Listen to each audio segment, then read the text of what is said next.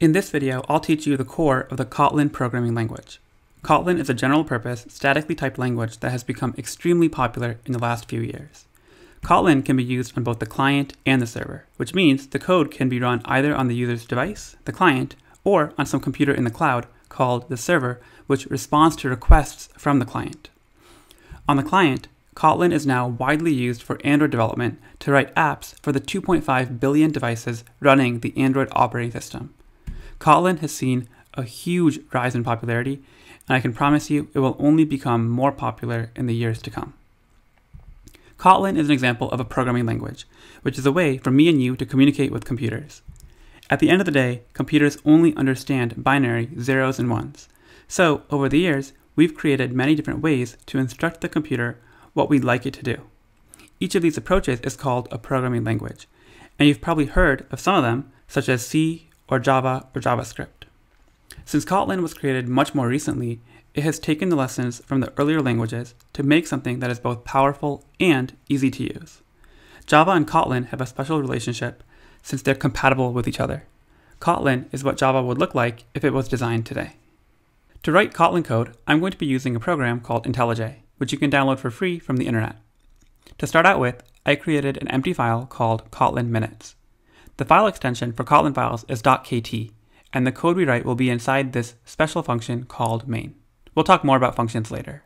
In classic fashion, the first thing we'll do is print out hello world. So we'll use this function called println and type in hello world in double quotes. Now we'll execute our code by hitting this green arrow, which will compile and run our code.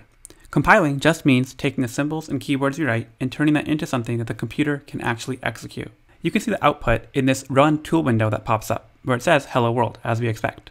Let's start our tour of Kotlin with variables. A variable is a piece of data which has a name and a type. For example, strings are a sequence of characters. So my first name would be stored as a string type. The way we'll declare the variable is with a special keyword called val. You can tell it's a keyword since it'll turn a different color in the editor. In Kotlin, every variable must have a type.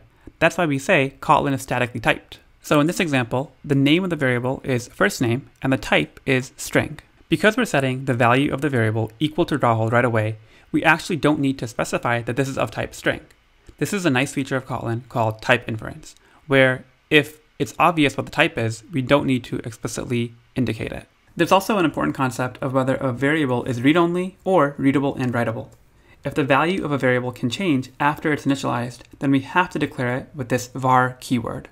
Since my weight goes up every holiday season because of how many cookies I'm eating, we'll use var for that, but my first name will never change, so that'll be a val. There are a few other built-in types in Kotlin, in addition to string and integer, which we just saw.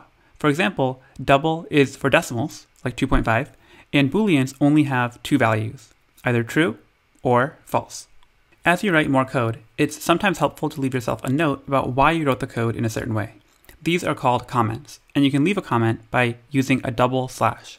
Commented lines are ignored by the computer. Now that we've talked about variables, let's look at operators, which allow us to manipulate these variables. For example, we can combine two strings into a longer string with a plus sign, which is called concatenation. Here, we're printing out the value of s1 plus s2 in this variable called combined. So when we run the program, we get the result of call me maybe, which is a concatenation of call me and maybe. This is an example of a binary operator because it takes in two inputs. There are several different binary operators for numbers, as you might expect. With two integers here having value 9 and 4, we can add them together and get 13. We can also subtract them, multiply them, divide them, or find the remainder after the division with this percent sign. That would be 1 in this case. Let's talk a bit more about strings. Strings are a sequence of characters, and there are a bunch of useful things you can do with them. For example, retrieving a character in the series by indexing into the string like this. In Kotlin, like most other programming languages, we start counting at 0. So the first character, k, will be at position 0, and the second character, o, will be at position 1. In the output, we can see the first two letters of Kotlin. We can also check if a string is empty using the method isEmpty, which returns a boolean true or false value, or we can get the length of a string, which is an integer, by using the .length property. If we run this, we can see that my string, Kotlin, is not empty because it has characters, and there are 6 characters, which is why the length is 6. Another method is substring, which will extract a portion of the string between the start and end index that we provide. So substring with parameters 2 and 4 will output TL, because we will start at T which is index 2, include index 3, the L, and then go up to but not include index 4, the I. One really handy tip as you start writing more Kotlin is to explore other methods available to you by hitting the dot or period after writing the name of your variable. You'll get an autocomplete dialog which shows you all the possible things you can do with this variable. The period is probably one of the most important symbols in Kotlin since it allows us to use the built-in functionality of the language. One thing worth pointing out is that the options and methods that you get will depend on the type of the variable. For example, the options here with the integer will be different than what we had with the string. One last point on the topic of strings, we'll frequently want to print out the value of a variable inside a string. For that, we'll use the $sign to do string interpolation. The $sign means that we'll replace the variable here with the contents of it inside the string. So if we run this, we can see the output is the string is Kotlin because the value of my string is Kotlin. We can use interpolation for variables of any type. Let's move on to conditionals, which are a way to execute certain code depending on a condition. An if statement is an example of flow control, which will evaluate whether a statement is true or false and execute some code only if it's true. For example, we can print out a message if this exam score variable is greater than 70. Because the value 88 is larger than 70, when we run the code, we see you passed because we're running the code inside the if block. The statement we're evaluating here can be anything with a true or false return value. So for example, we could do exam score greater than 70, greater than or equal to, less than or equal to, or not equal to a value.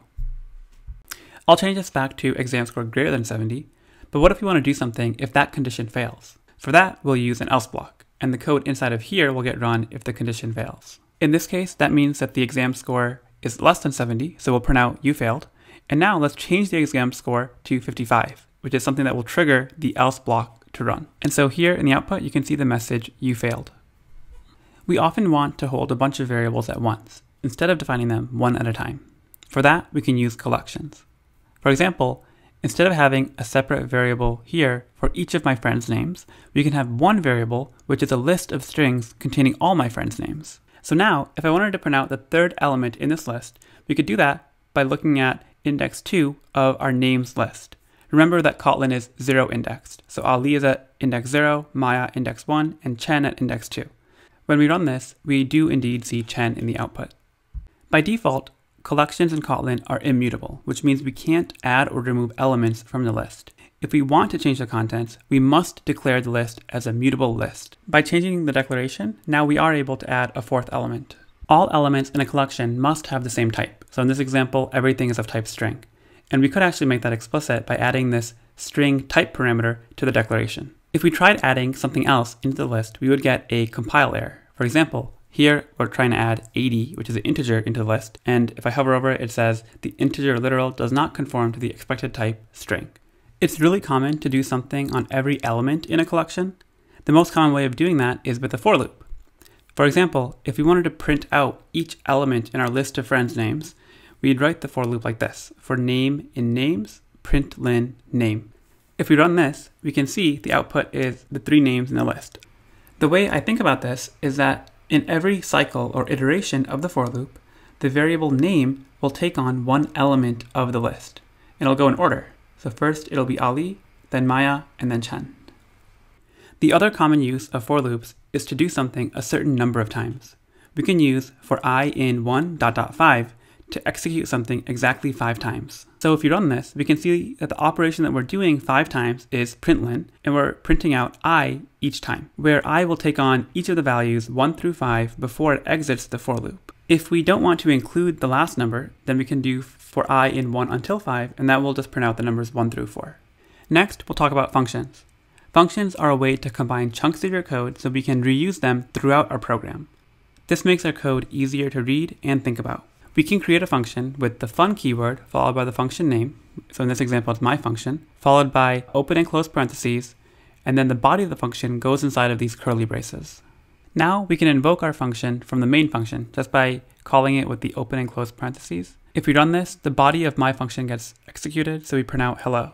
If we want to give this function some input, we can add the parameter name and type to the function signature. So here we have a parameter name of name and the type of string.